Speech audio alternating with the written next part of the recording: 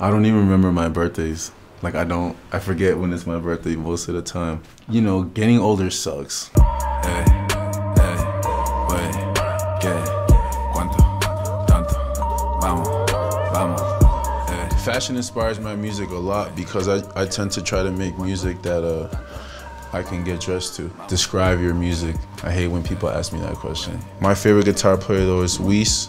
He's my guitar player. Come see me live. R&B is just a genre of music to me. There's a song by this artist, his name is Pierro, and he has a song called Mi Viejo. I really wish I wrote that song, it's an old song. If I could wake up in the body of someone else, it would probably be my brother who passed away, just because I want to know what like the next phase of life is like. If you could say anything to Donald Trump, what would you say? Right now.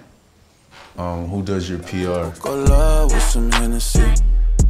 You know I like it. What I love about Mexico, A Chal. I like the people here a lot. They're very humble, hardworking. It's a rare combination. Mierda. That's so boring, right? It's like, it's the most basic one. I don't say too many bad words. My mom doesn't allow me to, so.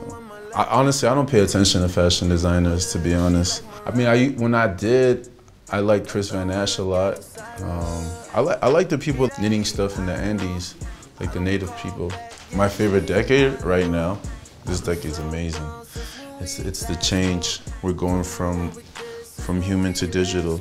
I think Mexico is important because being very close to the origin of the native blood, being a lot of brown-skinned people, a lot of people who like I can identify more with. As I grew older, I started understanding how important it is to like just be very in touch with your origins.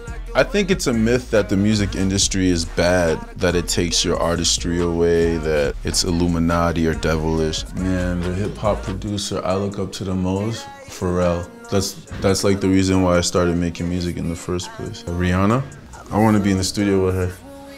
This kid, I think he might have been Mexican or Bolivian, he told me that he used to get picked at school a lot for being brown and that my music helped him get through the year. And now he's like one of the top athletes at his school. I think Latinos, along with other people, have the sauce right now. So like they're very like influential as far as what rhythm, the flavor, the colors. It's a new approach. I know you